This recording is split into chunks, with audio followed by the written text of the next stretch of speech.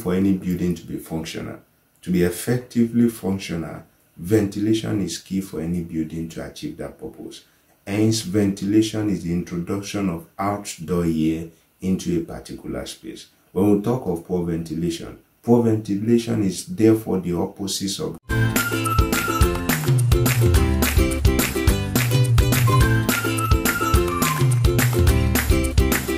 outdoor air into a particular space. Therefore, poor ventilation means the opposite of what? Proper ventilation.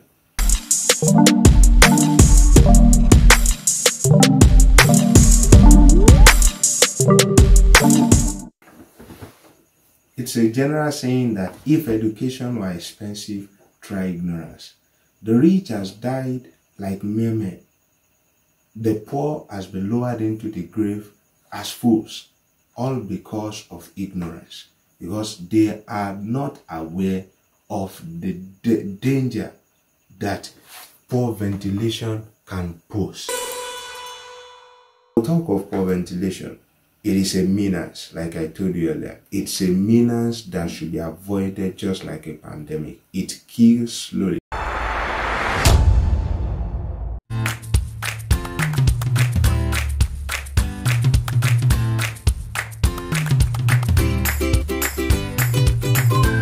Enjoy its convenience. It will struggle for life, it will struggle for existence, it will struggle for bread, because it is not in a situation, in an environment that suits it. Therefore, man as well, living in a poor ventilated environment, live in a place where he struggles for survival.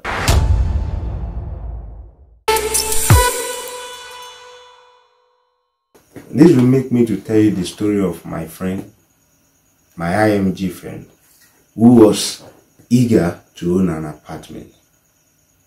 A beautiful day he said, "Zeph, the real estate guy called me and he compelled me to make payment for the building.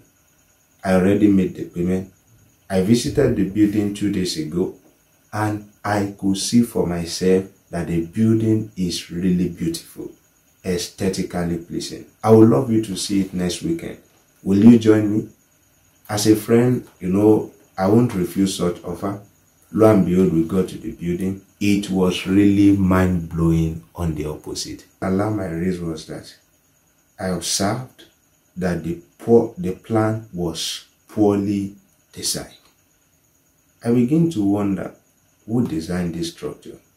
He said I should never mind, that since he's not the one that constructed the structure, he has nothing to worry about that much. Since he's going to stay, he said, in his word, he said, "I'm going to be staying here OZD for the next 2 years, and I think that won't be bad.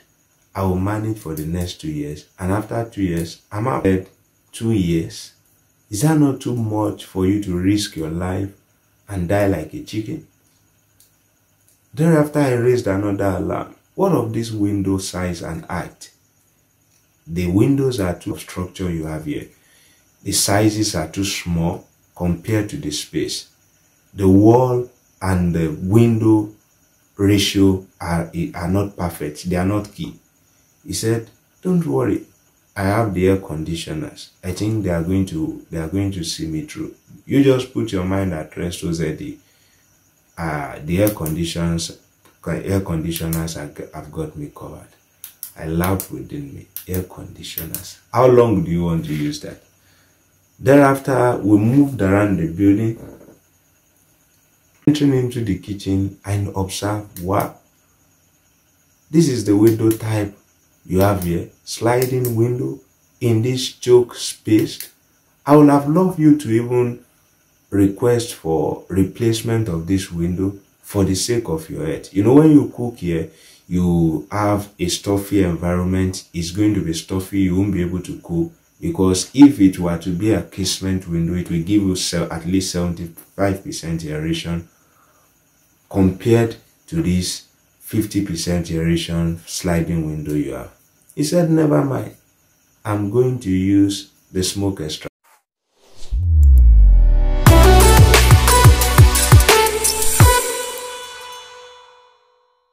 Getting into the building,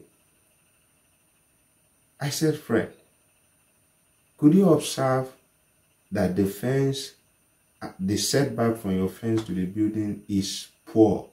It's less than 600 mm. Can you observe it? He said, oh Zed, you complain too much. I told you I will manage the structure. I said, friend, hands off. I won't complain any longer. I just wish you good stay in this building and that your health don't deteriorate before you come out. He said, I pray so too. Thereafter, we continue.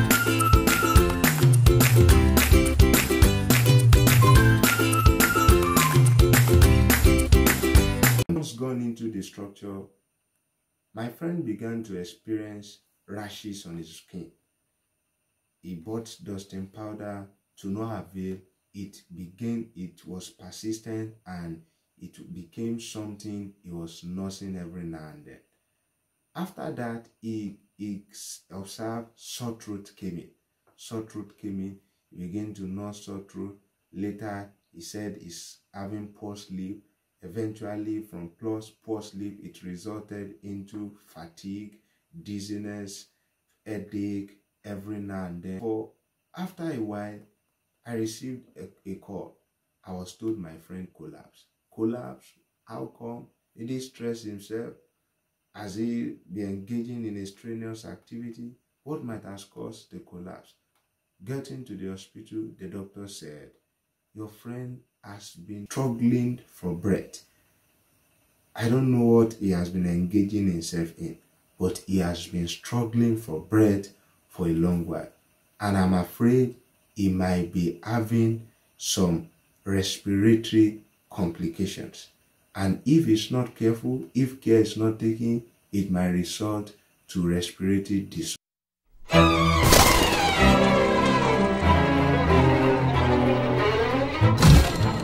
We need to discuss what are the causes of poor ventilation, what are the possible effects, and how can we solve the problem in case or peradventure we have been engulfed in one. One of the major causes of poor ventilation is what? Proper or improper design. Improper or poor design. What do we mean by poor design? When the professional in charge of your building fail to inculcate ventilation parameters into the structure, it is going to tell on the occupant of the structure. One of the major reasons why we have poor ventilation issue is because we have long disregarded building laws and regulation. There are bylaws for building. There are certain bylaws that are put in place by government officials to ensure that we live in good and an healthy environment. But because of disobedience, because of headiness, because of what we call to be smart or clever, we run into problems that therefore terminate our life. Why will you run into problem with your money? It's advisable we comply to all building regulations so that we'll be on the safer side and we would not pose problem to our health. Another thing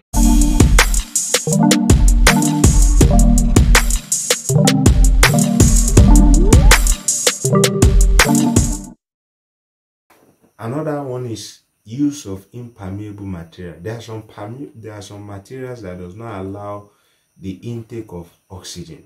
They are so blocked to the extent that they don't allow free flow of oxygen into a particular space. So as much as you have such material in your building, you are entrapped or engulfed in the risk of limited flow of air in.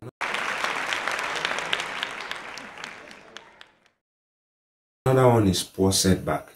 Poor setback means improper or inadequate space between one structure and another. And when you have such situation, you have limited flow of air around the building. And when you have limited flow of air around the building, it definitely means that it's limited quantity of air that will enter into your building too. Another one is use of wrong type of window.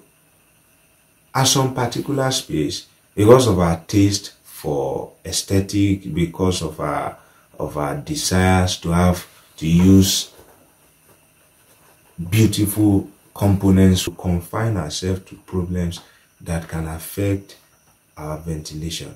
One of them is using a wrong window type in a wrong window position.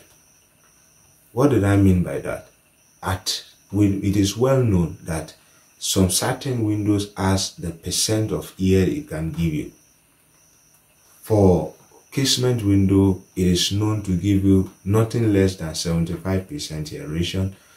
Sliding window will give you 50% aeration.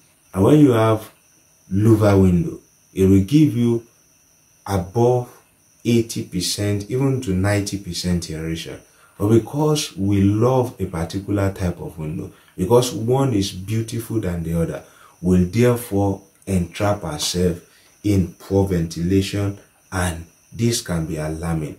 If you notice the space you have already is posing threat to your ventilation already, therefore use material that will allow good intake of air, and you will enjoy the amount of thermal comfort you should have in a building. Some would not know that there are roofing standards that are meant to be followed. At times, because of financial implications of some materials, we therefore reduce the grade of specifications, and this can be a direct danger, as the sun itself is radiating on the roofing material. And if the material is not strong enough to withhold the intensity of the sun, it therefore pulls down that energy below the building. And once it comes into the building, you are entrapped with it, and this can limit the amount of air you have in the building. The signs you begin to see that will make you know you have a new tenant. Don't forget, the new tenant is Mr. Poor Ventilation. The first sign you begin to see is that you have inadequate fresh air in the building. And whenever you have inadequate fresh air in the building, it will generate to strong odor. That is 2. And after you have strong odor, one thing about strong odor is that you may not even notice it after you have been in that space for a while. You will have been used to that smell, and you may not even be able to trace it again. You will need fresh people entering into that building, and they will help you dictate. After you begin to experience strong odor, you begin to notice you have heat build up within that space. And when you have heat build up, it will degenerate into sweating window. What do I mean by sweating window? Have you observed even in your vehicles that when you are in the raining season, maybe you are in rain, and you decide not to open your window and also not to on your air conditioner, you begin to notice that your windows in your vehicle will begin to sweat, will begin to emit something like fog, something like a cloudy appearance on your window. This is the same appearance you begin to see on all your windows within the building.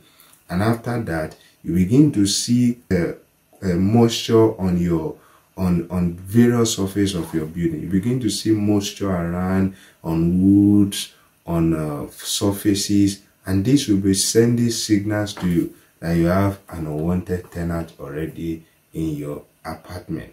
Aside from that, you begin to see mud appearance on walls, on other surfaces of the building. It begins to become irritating, it begins to become unattractive, and you begin to see signs of rust on some mechanical appliance, mechanical pipings and plumbing works around the building.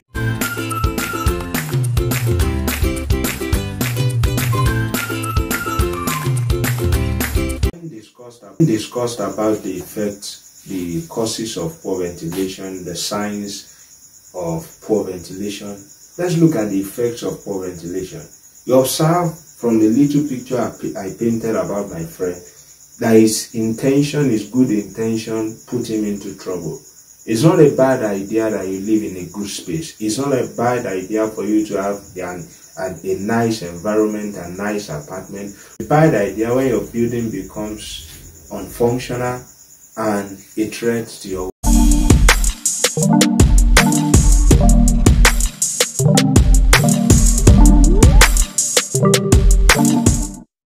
effect of poor ventilation is low level of oxygen.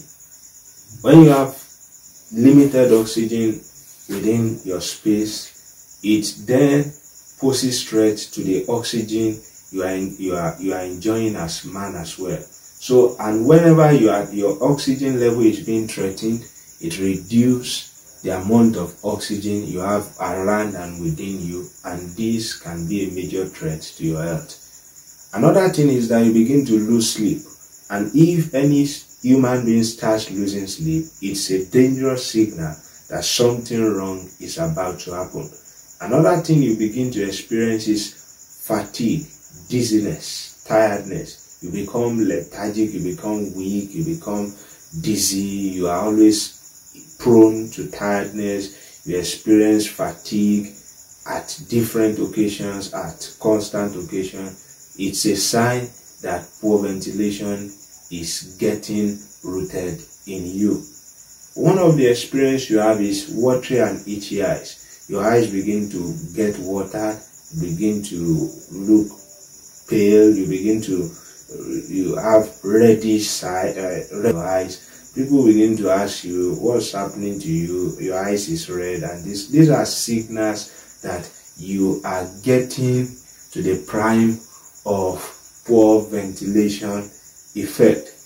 And one of the more dangerous effects of poor ventilation is shortness of breath. At this stage, is getting rooted in you, is eating you up, and is getting to the tarmac, to the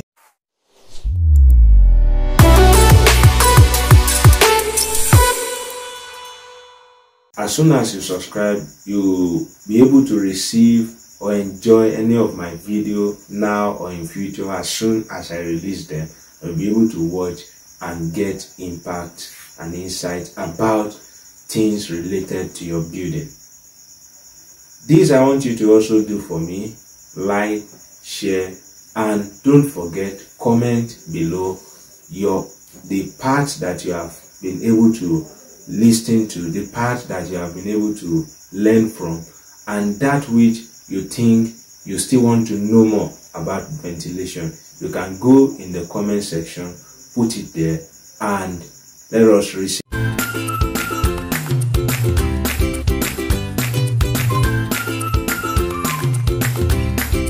Don't forget, the next video promises to set you on track, and you will be able to live like a baby in your building without any worries of poor ventilation, without any stress of poor ventilation, and you'll be able to enjoy the whole tarmac comfort you have been missing all this while. Thank you for watching this video. We'll see you again in the next video.